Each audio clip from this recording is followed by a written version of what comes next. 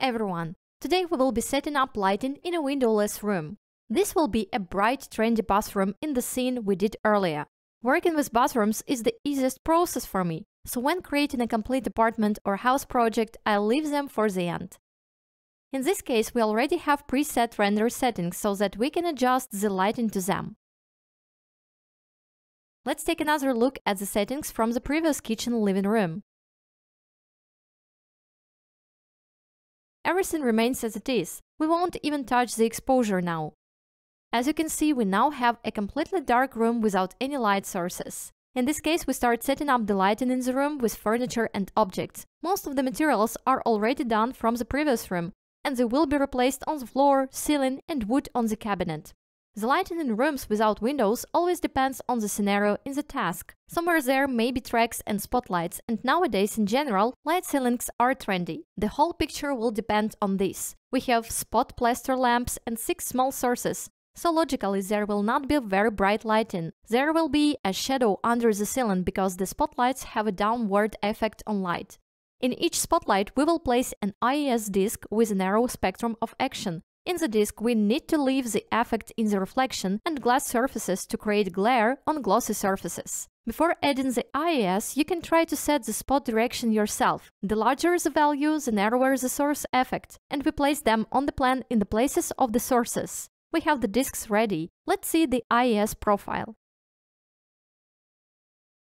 The intensity of the internal discs may be low. Below is the IES file from the ready-made packages, which I have been using in almost all scenes for a long time. I'll attach this file along with the links to free packages. Let's enable these sources. The intensity is low because these discs are inside the source. This is necessary to highlight these points and add highlights. The main lighting will come from other discs already under these sources. I copied the discs below and added another IES. Placed them a little further away but near the sources so as not to get confused. I think they illuminate the walls better. They are located much lower to create a shadow under the ceiling. The IES profile is different. If the first one has a wider range of action, the second one has a very narrow directional effect. We turn on the disc. And this is the lighting we get. It's already more attractive and bright. In the discs under the sources, we turn off all the values. I adjust the temperature of the discs depending on the materials, making sure that the lighting is not too cold or too warm. We adjust the white balance and intensity depending on the result. Creating very voluminous lighting in bathrooms is difficult, but there are a few tips. I eliminate local accent areas for artistic purposes. We've made a note that we have discs inside the source and under it. Next, I copy one lower disc above the accent area, which can be a wash basin, bathtub, or toilet if necessary. I lower the accent discs even closer to the desired area. If we look at the result without the disc, we can see that the lighting becomes flat, and the horizontal surfaces are not illuminated, making the image unattractive. But if we return it, we immediately get an accent.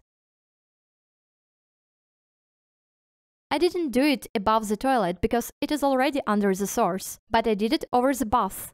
After setting up the main lighting and accents, I turn on the LED lights in the right places.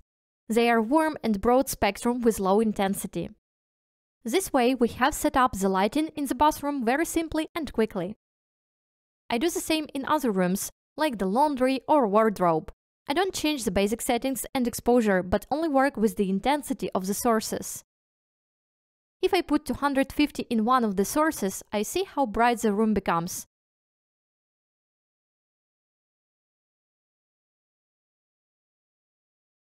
We find the perfect middle ground empirically.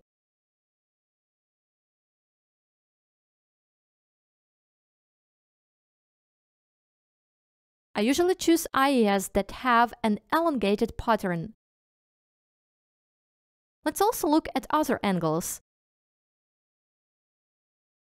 This is what image 2 looks like. We see nice halos from the sources. The bathtub area is highlighted. If we have tracks, we also place the discs under the sources.